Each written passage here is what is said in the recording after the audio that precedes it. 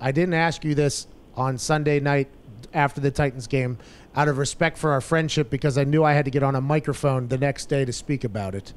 At your age, 46, with everything I just mentioned in the last question about accomplishing everything, anytime you suffer any type of downfall in performance, everybody is going to ask about, is it time to hang it up? It happens to every quarterback that plays for a long time. It happens to every single position that does it.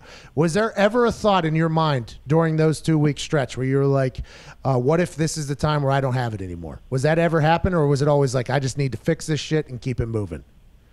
Well, I don't think I ever thought that I lost it. I mean, that's one of those things that if I was kicking good earlier in the week, it's not like it just disappears. I just, like I said before, and I said to you, I didn't want to hurt my team. You know, they're too good. It's too hard to win games, and you lose some games early. It's hard to get them back later on. So, that was one of those things that I didn't feel like I lost it. I didn't want to hang it up. I wasn't going to do any of that type of stuff. But I wanted to figure it out and fix it right away. I mean, there's plenty of critics out there that were talking plenty of stuff, but nobody was more hard on me than I was on myself, to be honest with you. So I was a little frustrated in trying to figure it out, but there wasn't a time where, listen, in the world that we're living in now, it's really easy to give up or turn your back, but that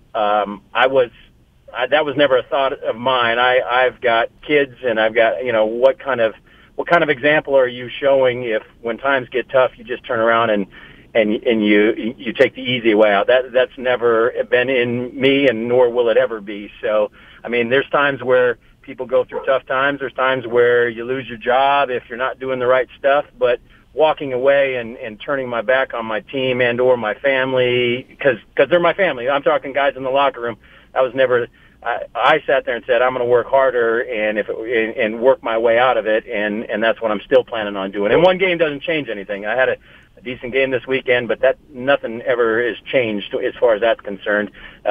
Because I had a nice game this last week doesn't mean that I'm not going to work just as hard this week or harder this week to make sure it stays that way. Let's go! Okay! Hey, you just got me ready to run through a wall right there, bro. That was an incredible. Let's go. Hey, that was a real moment right there that we just had, you and I. I mean, I don't know how many of those happened, but that was a fucking awesome moment right there. No, I appreciate it. Well, I just the way I feel. I mean, it's just sometimes in life, people want to, especially nowadays, it just seems like people want to take the easy way out. And what are we teaching our kids by doing stuff like that? And I'm not saying that's the easy way out. I'm just saying in general, like, I've always said it to my kids, you look yourself in the mirror and you do everything you can. And sometimes bad things happen, or sometimes things don't work out well. But at the end of the day, you do everything you can, and you should be able to look at yourself in the mirror and go, you know what, I did what I did the best I could. And at any time, there was never a thought that I was just gonna walk away. Absolutely not. I want to let you know that's going to get quoted by everybody right there. And I'm just letting you know.